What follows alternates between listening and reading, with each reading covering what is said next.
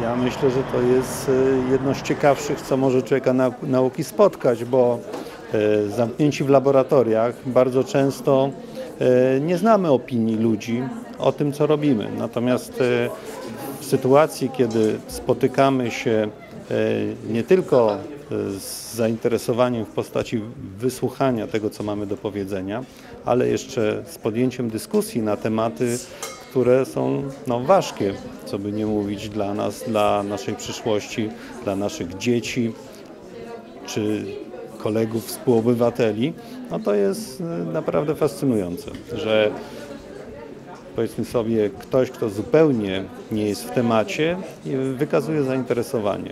To jest pocieszające. Bardzo mi się podobała. Po prostu jestem tym zainteresowana i już jestem na kilku takich spotkaniach. Interesuje mnie temat genetyki i temat w tej chwili poruszany jakby jest kontynuacją pierwszego takiego spotkania jakieś pół roku temu. Także chętnie chodzę, uczestniczę w tym wszystkim. Bardzo interesujące podejście i ludzie, którzy nie związani są na co dzień z nauką, mogą się dowiedzieć ciekawych rzeczy. Fajnie, że to organizujecie i przedstawiacie w prosty sposób skomplikowane sprawy związane z genetyką i myślę, że to jest dobra rzecz. Dyskusja była bardzo interesująca. Szkoda, że więcej bym się chciała dowiedzieć na przykład o sekwencjonowaniu, więc może kiedyś zorganizujecie takie spotkanie bardziej poświęcone sekwencjonowaniu.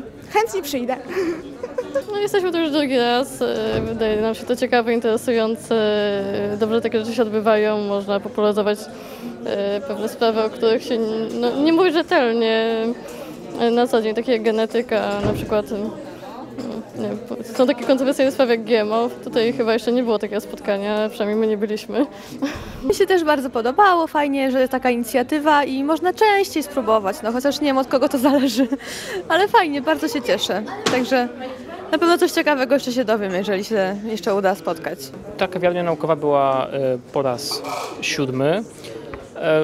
Prowadzona jest od 2010 roku, wystartowała wraz z Festiwalem Nauki. Prowadzona jest co jakiś czas, początkowo była w ostatni poniedziałek miesiąca, w tym roku będą 4 kawiarnie naukowe. Ja jestem bardzo zadowolony z tego miejsca, w którym się znajdujemy, w którym jest prowadzona obecnie kawiarnia naukowa.